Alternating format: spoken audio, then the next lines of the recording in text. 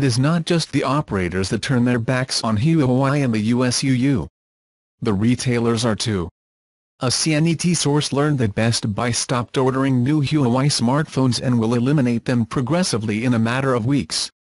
Best Buy was the one who made the call, according to the claim. The Best Buy spokeswoman did not confirm or deny the apparent scoop, but said it changes its product offerings for a variety of reasons. The decision comes several weeks after AT and T and Verizon abandoned Huawei phones under pressure from the U.S. government, which fears that Huawei will use its devices to spy on behalf of China. There was a 2012 report accusing Huawei and ZTE of making devices that could pose a security threat, but never mentioned smartphones and has never been complemented with definitive evidence.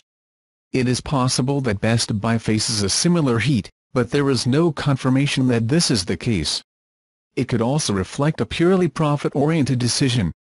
For its part, Huawei said that it had won the trust of partners around the world. You can still buy Huawei phones online, even through Amazon, B&H and Newegg.